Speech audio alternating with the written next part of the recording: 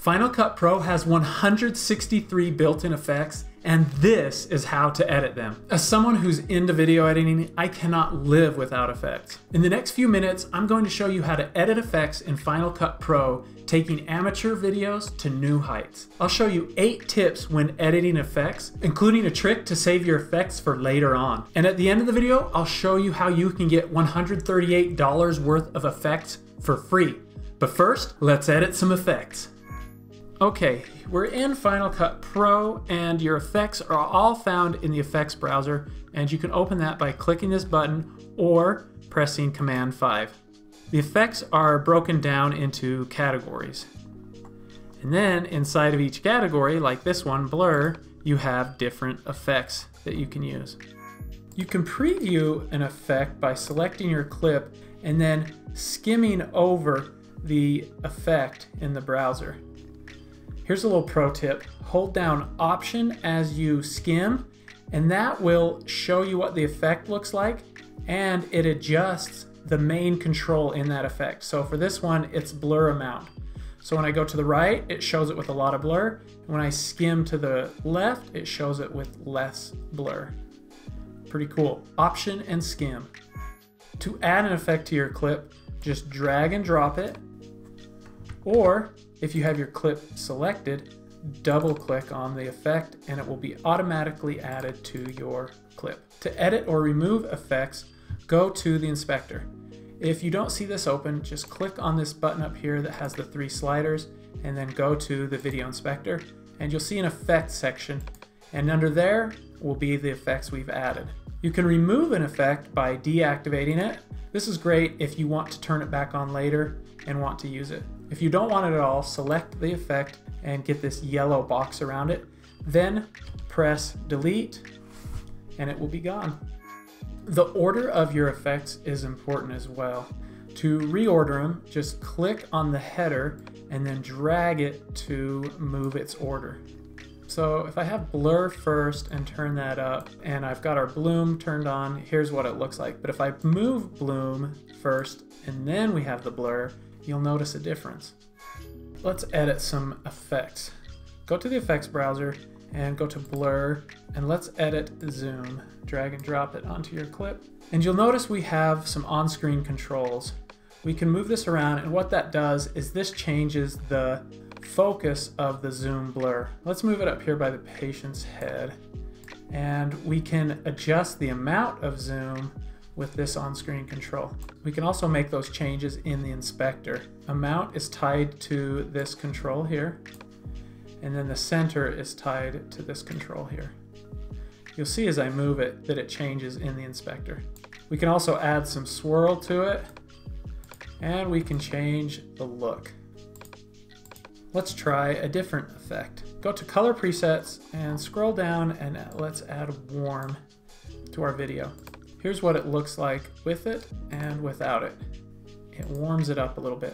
This effect is a color board, and we can edit that by going to the color inspector, and we can see here that some changes have been made. The shadows have been, the midtones have been warmed up, saturation has been changed.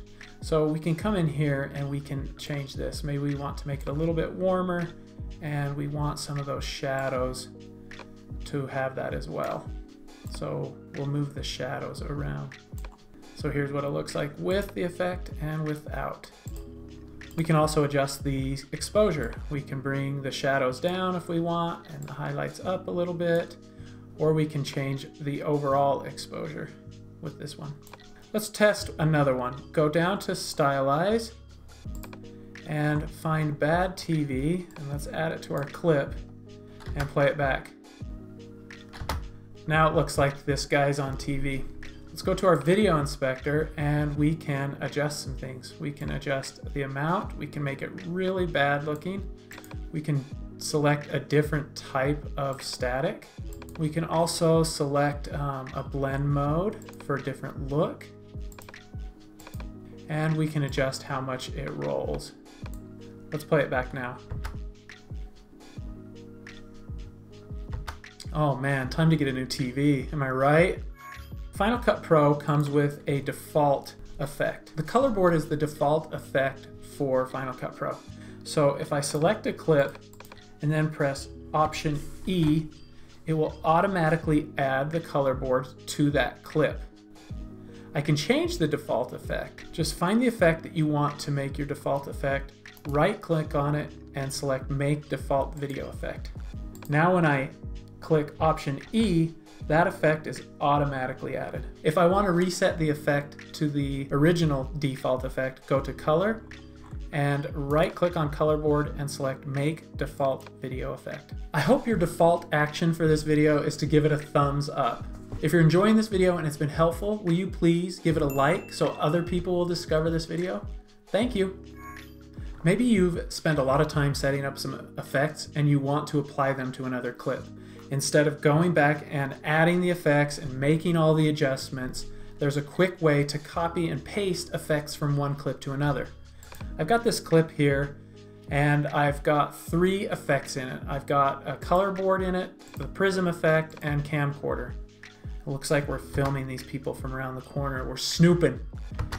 And I want to apply it to this clip as well. So I'll select my clip and press Command C, and then the clip I want to paste it to, I'll select it and I'll press Option Command V.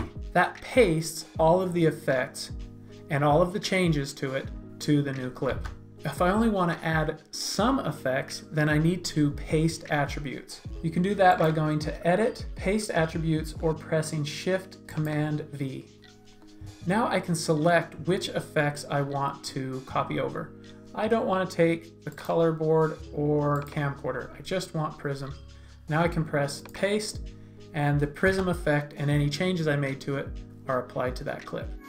Another way to save a ton of time is to create an effects preset. So I've got these 3 effects on here, and let's say I want to use them on a future project. Well, I can go to the bottom of the inspector and click on Save Effects Preset. I can name it, let's call it Creepin', and I can select the category I want it in. We'll put it in this stupid raisins, or I can even create a new category. And then I can select which of these effects or any changes to the video have been made that I want in this effects preset, and then click Save. Now I can go down to the effects preset to the stupid raisins category, and I see my effect called Creepin'. I can drag and drop it onto my clip, and it has all the effects with any of the changes made. This is a really fast way to use effects on other projects or other clips. Now that you know how to edit effects in Final Cut Pro, you're probably looking and itching for some new effects that you can test out these new skills on. Well, don't worry, I got your back. I've put together a pack of free plugins, titles, effects, and transitions. It's called Freebie Pop. It's worth $138, but it's yours for free. Just click the link in the description below to get your free effects.